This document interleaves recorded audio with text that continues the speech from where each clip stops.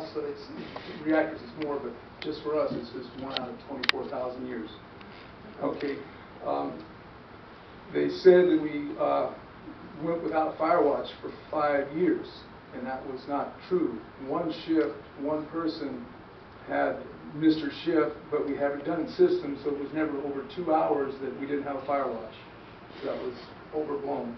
They said we had no battery backup for 4 years, and we have 4 batteries on each side, and we have redundant systems, so 2 batteries can run our safety systems. So at no point did we have no backup power. And the NRC has both said those were both low-level events. So they're overstating the truth, they're telling a half-truth. They said our diesel engines weren't so good. Well, we have 8 of them, and they're very similar to what run the locomotives that go by the plant every day. So it's the tsunami wall was taken 14 feet high. We go 30 feet above the low-level tide. And so we postulate a 23-foot tsunami, so we are protected.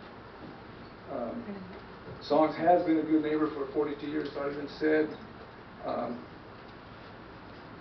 And it's already been said we're a completely different reactor type. 3 Mile Island happened, they had a fuel melt, their containment structure held it, it's not a boiling water reactor. They vented off steam that was equivalent to the public of about a 1 year's natural radiation, so there was no danger there. So anyway, I just wanted to re-emphasize that the people that made their points were speaking some of the truth, but they seem to have over-exaggerated. Thank you. Thank you. Okay, after Lou Avra will be Jeff Johnson. After Jeff Johnson will be Mary Jane Johnson, and then John Morse. Very good. Good evening, council members. I'm Lou Avra. I'm a resident of San Clemente.